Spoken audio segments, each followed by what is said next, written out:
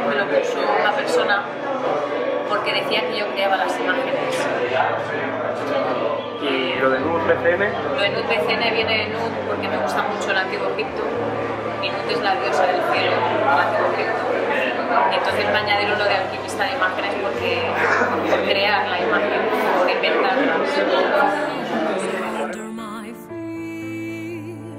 Sí, la necesidad de expresar algo que tengo el momento, o esté en casa o esté en abandono, que es el expresar un sentimiento y depende de cómo me siento en el momento.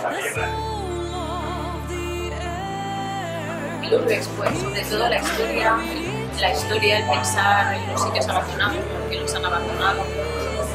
Y me gusta cuando voy a los sitios muchas veces sentarme y no hacer ni fotos ni nada y disfrutar del silencio. Y también me gusta investigar los lugares, la historia que han tenido y por qué se han abandonado.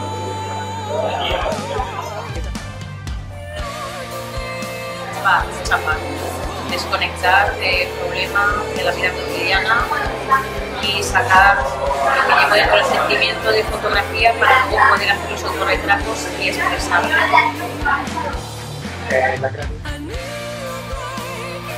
Pues muchas veces las situaciones cotidianas, los problemas me llevan a tener una vía de escape para poder expresarme y sacar el sentimiento que llevo dentro de alguna manera para poder transmitirlo. O sea, me gusta que cuando alguien ve una imagen con las frases que acompañan a las fotos, que vean lo que yo quiero transmitir, que no tenga que explicarle lo que significa cada imagen. Pues sí, hay una un poco divertida que nos ocurrió en una casa, que había un agujero para meterse por el sótano y teníamos que salir corriendo porque venía el vigilante de la casa, me dio un ataque de risa y me quedé atascada en el agujero y no podía salir ni para adelante. ¿Cómo lo solucionaste? Estirándome de los brazos y al final me han yendo las piernas y logré salir. Pero divertido. El que te hayas llevado a alguna decepción con alguna persona, la manera de expresar,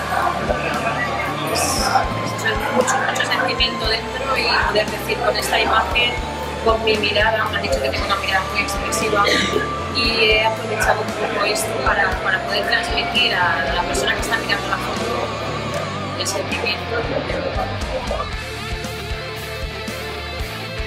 Es un honor porque la galería la inauguraron hace unas semanas y tuve el privilegio de ser la primera fotógrafa que exponía en esta galería. Anteriormente habían hecho una exposición de ilustraciones y contactaron conmigo a través de Tony Cervera y me propuso exponer aquí como la primera fotógrafa. ¿Alguien más que quieras agradecerle?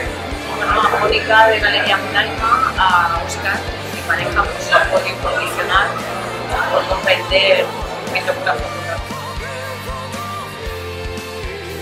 Lo más importante es ser uno mismo y si alguna afición se tenga, ser uno mismo, que no se puede. Y que sigan leyendo mis magazines. Y que sigan leyendo mi magazine. Pues muchas gracias, Raquel, por compartir estos momentos y que tengas mucha suerte. Gracias.